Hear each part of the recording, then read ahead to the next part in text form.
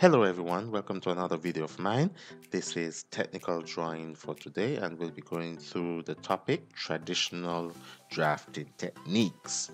These are 10 multiple choice questions that I'll be going through with you to prepare you for any exams or tests that you may have upcoming. Okay, so we'll go through these questions and I want you to try and answer them before I do. Okay, and this will actually help you in analyzing questions and knowing the wrong questions from the right questions. Okay, so let's go.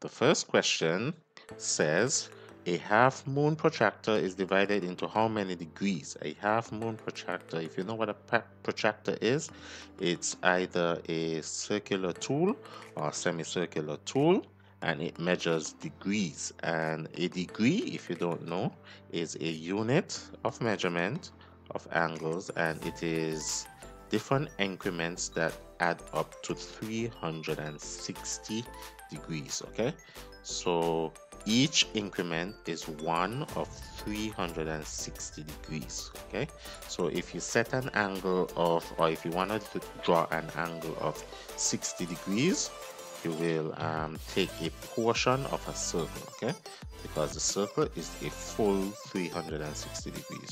So what you want, if you want a 60-degree angle, you will go from 0 and you will count 60 strokes. Well, you don't have to count them all, but you will go to the map that says 60. Okay, I will show you now the different types of protractors. And a protractor is a tool that helps you measure angles, as I said, in degrees.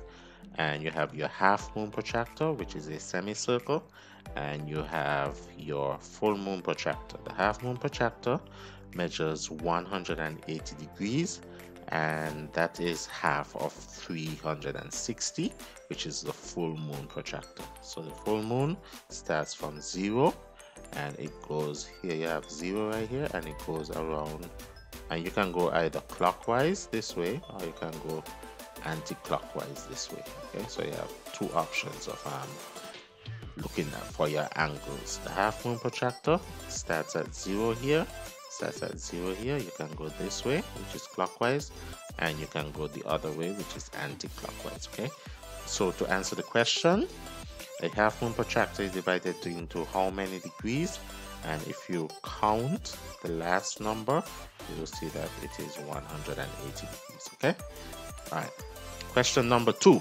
A line drawn with a long section, short dash, and another long section is a hidden feature, center of a circle, center axis of a cylinder, or the center of a radius. And the answer, if you look at this line chart, what they are asking for is a line that has a long section, a short dash, and another long section.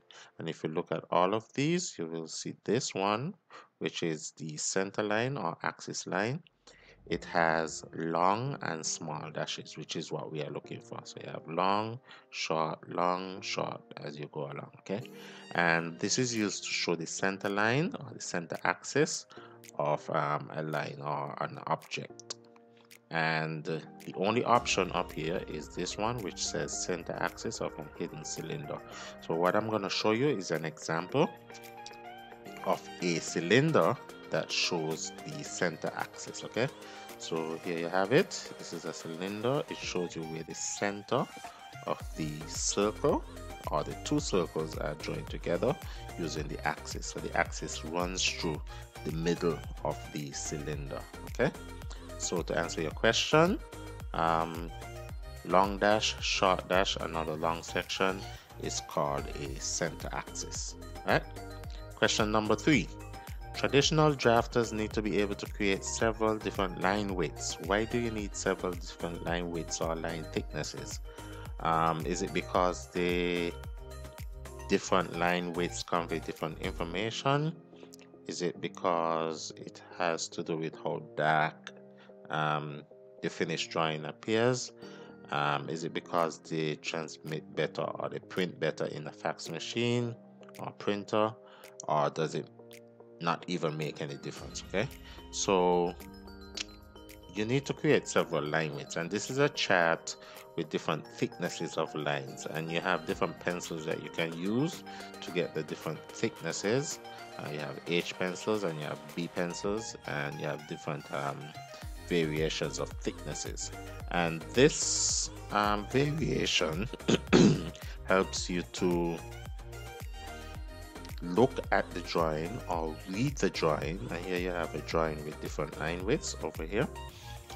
You can read the drawing and you know what the objects are using the different line widths. Okay, so let's say you have the stove right here, you have the counter right here. The counter line would be a different thickness to the wall line. Okay, so the wall would be a little bit thicker than the counter, and that way you can differentiate where the wall begins and where the counter ends. And this is the same for any other object. You have the door right here, you have the toilet, you have the tables, chairs, cupboards, sofa, all that kind of stuff. You need different line thicknesses so that you can know how to read the drawing, okay? Because the drawing would convey different information. All right, so the answer would be as I said, different information.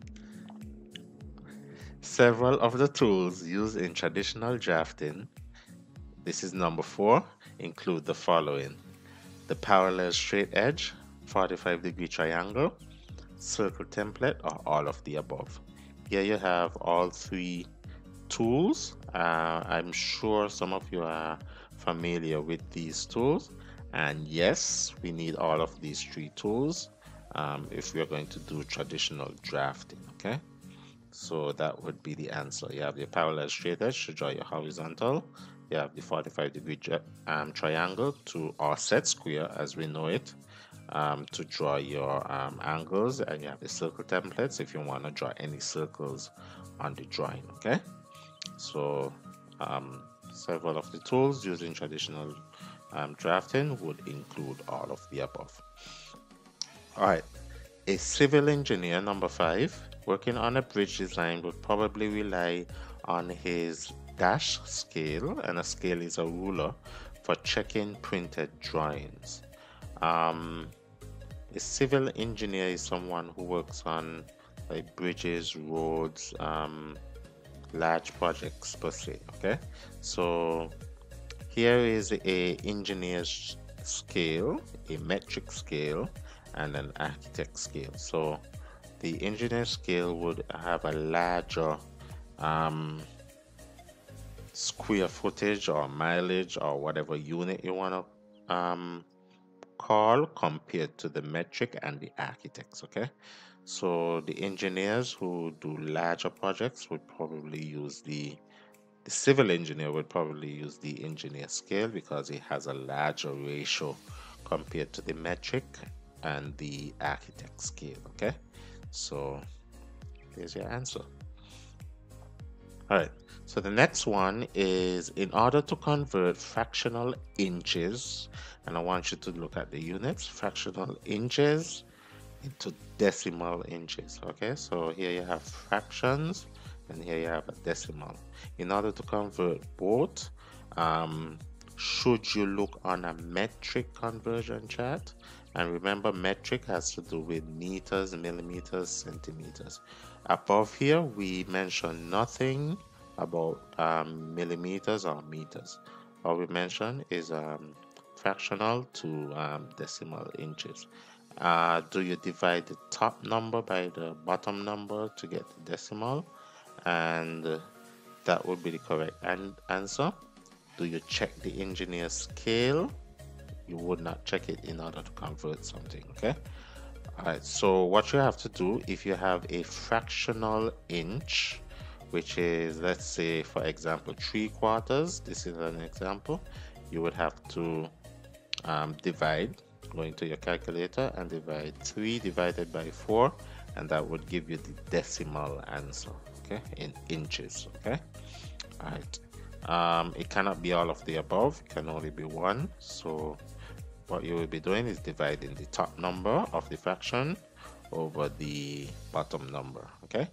Also, this is an example over here of various fraction to decimal conversions.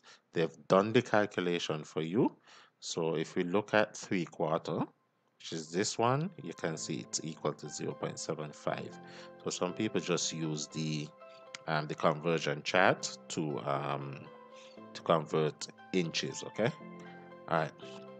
So there you have your answer. You do some division and you would convert your fractions to decimals. Okay. All right. 7. An engineer scale will be used to measure lines on a drawing where the scale factor reads. And like I said before, you need a larger scale for an engineer. Okay. So the engineer scale would measure larger areas. So if you look at the ratios, you can see the main one is 1 foot, 1 foot, 1 foot, and 100 feet. Okay, so do you want to measure 1 foot increments for a bridge? I don't think so. You want to measure probably 100 feet. Okay, because that's what engineers would mostly be working on. So they would use an engineer scale for most larger projects. All right, so this is an example of an engineer scale, and the ratios goes from 10, 20, 30, 40, 50, 60 up to 100, 1,000, or even 10,000 depending on the size of the project. Okay, so an engineer can measure smaller projects, as you can see, up to 10 feet, or very, very large projects up to 10,000 feet. Right. The difference between the two is the architect scale only measures up to by the feet. Okay, so if you have 12 inches in a feet, it would measure the 12 inches and go feet by feet by feet. Okay, and then you have to bring it down as small as possible. But the engineer scale, you can measure by per 100 feet or per 1,000 feet. Okay. All right, so you have your answer there. Referring to fractional inches, referring to the fractional inches to decimal inches to millimeter conversion chart, and I have the conversion chart right here. So what they're asking for is fractional inches to decimal inches to millimeters. Okay, conversion chart.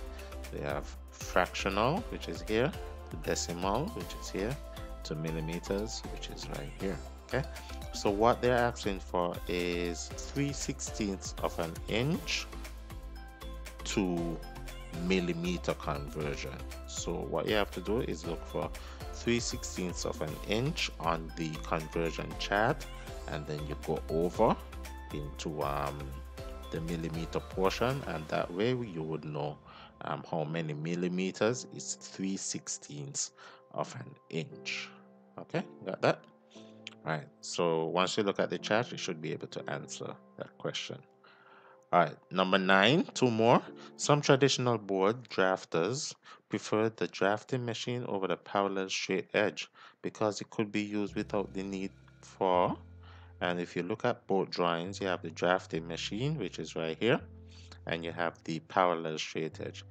Which one do you think would be more adjustable? Okay, the drafting machine, because the drafting machine you can draw straight lines, which the parallel straight edge can also. You can draw vertical lines. It cannot do that. Okay, you will need a set square. You can also draw angles or triangles, swiveling this part right here. You can swivel it to draw angles or diagonal lines. This one you can't do it. You will need a set square or triangle to do that. Okay, so when they are using this, they have no need for any set squares or triangles. Okay, set squares are also called triangles, so the answer would be right here. So if you want to use the well, drafters prefer to use the drafting machines because they won't need to use any triangles. Okay, all right, so number 10, the first step in creating a traditional drawing is to And the first step would not be A or B. Draw a series of guidelines or set up a mighty line, because you need the paper before you can draw anything. So you need to learn how to eliminate different answers that won't make any sense because they ask you for the first step. So if they give you a finished drawing, the first step cannot be a finished drawing. Okay, so the first thing that you want to do is line up your paper or align your paper so that it will be positioned square to the parallel bar, and then you can prepare everything and draw everything else. Okay, so that would be the answer right here. All right, that's it. Thanks for watching. If you understood the questions, please leave a like. If you do not understand the questions, leave a comment. If you have any other questions or multiple choice questions, just ask me in the comment section, and I'll try and answer it as soon as possible. Subscribe to the channel if you haven't already, and hit the notification bell if you would like to receive videos updates as we go. Okay, because I'll be doing multiple videos on multiple choice. Okay, multiple videos on multiple choice. Okay, all right, so thanks for watching, and I will see you on the next one. Okay, bye.